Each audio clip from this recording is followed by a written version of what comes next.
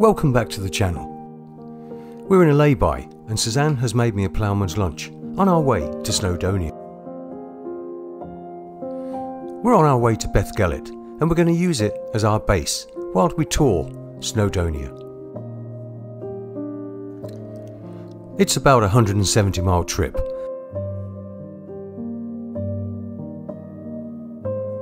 And we can see the mountains ahead. And they can't come quick enough. And once they do, they just keep giving. All my mind and my seas, all I need from you to me.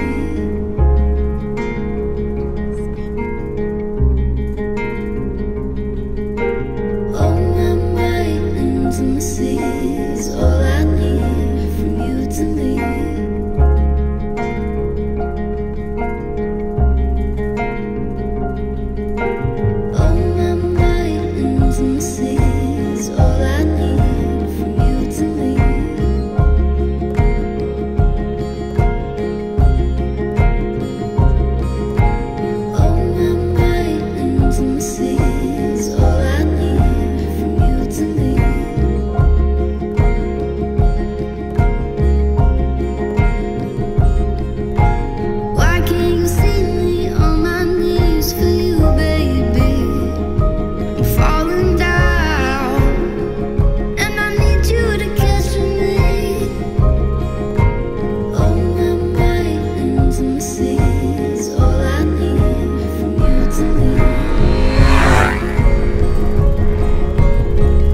We're soon alongside the River Colwyn, which runs from Beddgelert to Porthmadog. So we just stopped off here between Porthmadog. What was it you called it, Suzanne? Porthmadog. Porthmadog. But now we're going to go over there to the white water over there and have a look. Now this is beautiful, isn't it? It's lovely. Passing through Pont Aberglaslyn, the river emerges from the gorge into the relatively flat agricultural land of Tremodog and Porthmadog.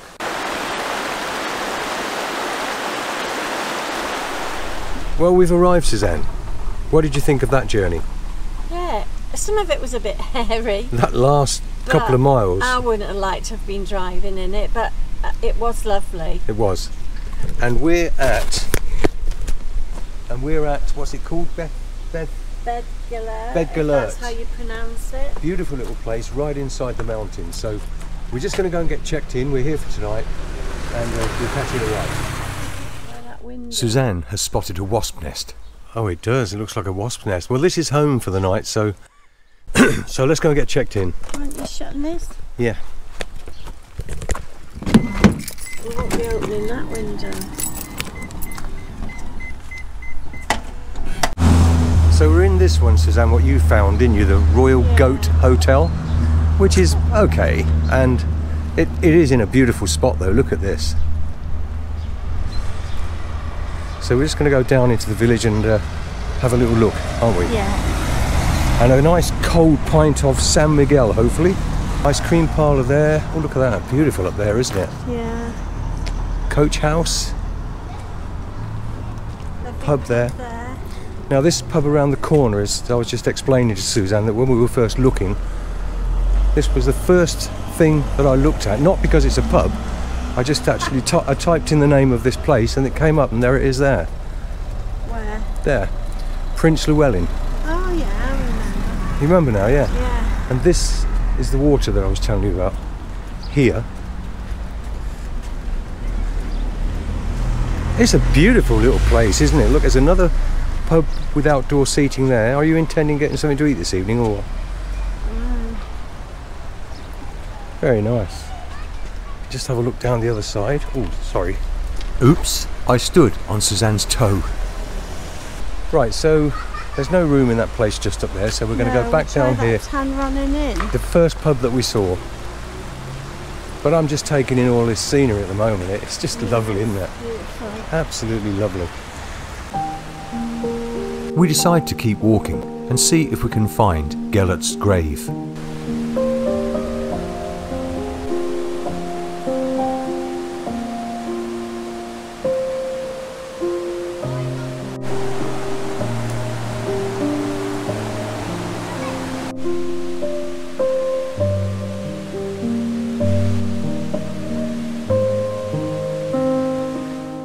Right, Suzanne's found it, haven't you?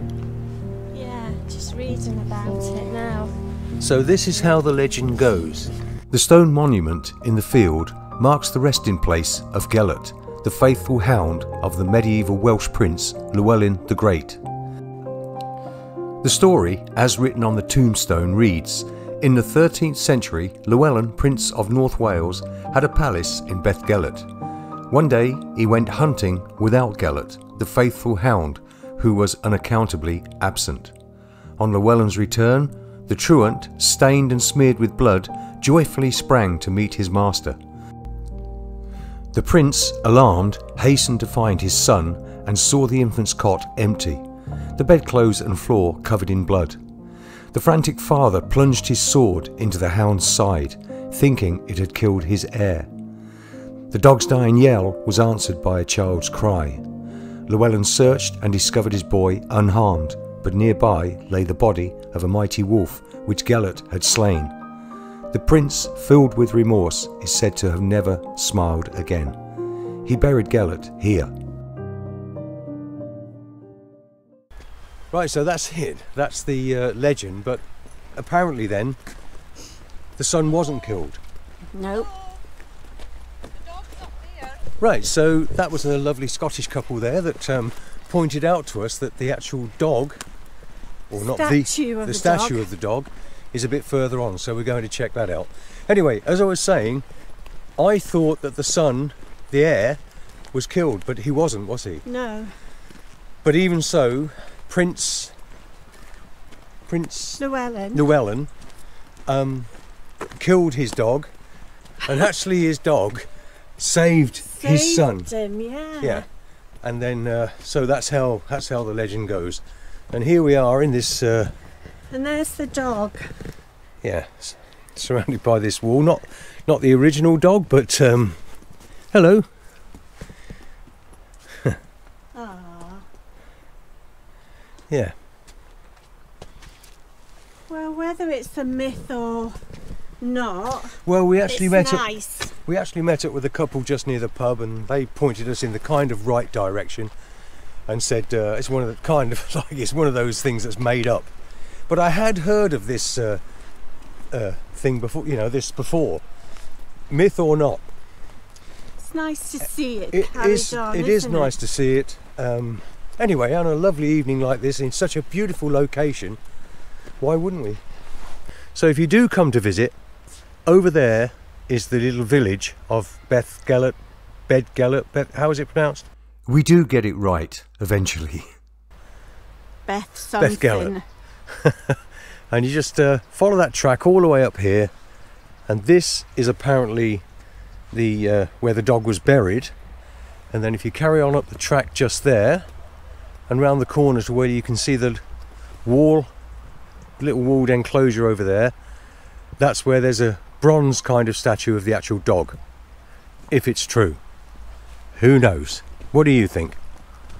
Yeah, it's true. We're heading back into the village because Suzanne wants to find something that's really special for her. She wanted to find this plaque on a wall in the village. One of Suzanne's all-time favourite films was The Inn of the Sixth Happiness. The Inn of the Sixth Happiness was filmed on location in the Beddgelert area in 1958. The film is set in China and stars Ingrid Bergman as an English missionary, Gladys Aylward, who leads a group of children to safety following a Japanese invasion. Right, I'm just coming to check this out to see where it goes to and from for maybe tomorrow.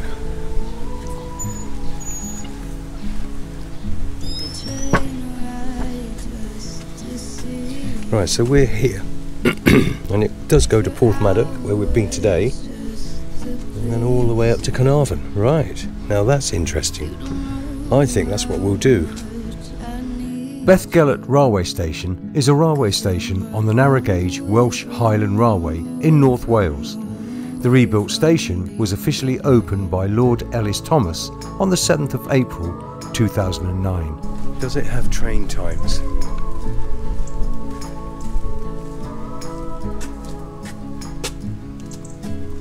Well, here's a waiting room.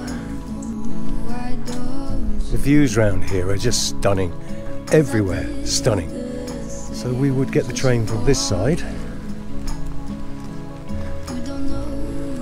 Oh, it's a beautifully well kept station, I have to be honest. It's lovely. But I think the trains are finished for the day, so I'll have to check it out online. But let me just take you around some of the scenery from this station. Absolutely beautiful.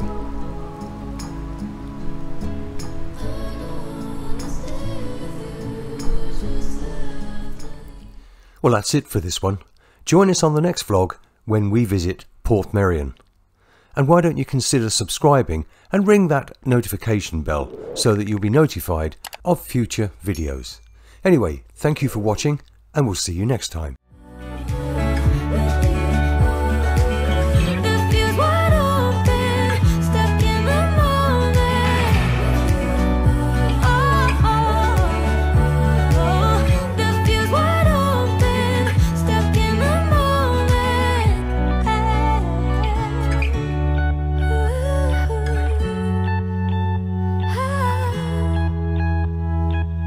We're Paul and Suzanne, and we'd love you to join us on our days out.